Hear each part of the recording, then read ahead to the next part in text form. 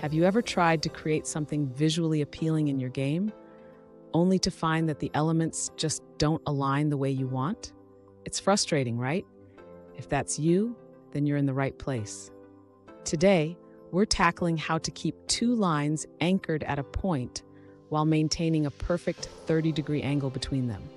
I completely understand how challenging it can be to get the angles just right in your game design. Many developers face this issue, especially when trying to create dynamic visuals that respond to user interactions. You're definitely not alone in this.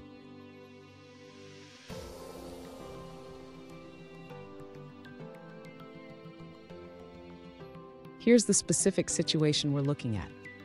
One user recently asked, "How can I make sure the lines are always 30 degrees apart and maintain that angle even when rotated?" They provided some code and images, but the lines just seem too close together. Sound familiar? Let's dig into this together and find a solution. So, what could be causing this issue? The problem often lies in how the angles are calculated and how the lines are anchored. We'll break it down step by step so you can understand how to achieve that perfect 30-degree separation. And don't go anywhere. I've got a crucial tip at the end that will help you maintain those angles effortlessly in your game. To ensure the lines maintain a 30-degree angle, the user should first calculate the rotation angles for both lines based on their current rotation. This will allow the lines to always stay 30 degrees apart. Next, the user should update the rotation of both arms in the game loop. This means adjusting their angles every frame based on the anchor's rotation. Additionally, the user should ensure that the arms are always anchored at the same point.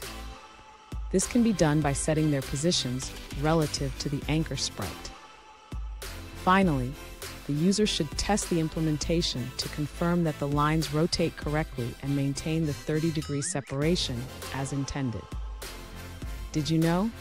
The concept of angles in game design can be traced back to ancient civilizations who used geometry to create stunning architectural wonders.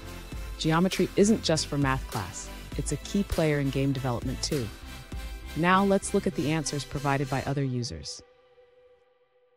An alternative solution to maintain a 30-degree angle between your two lines is to use an SK Physics joint fixed. This joint pins the two physics bodies together in a fixed position.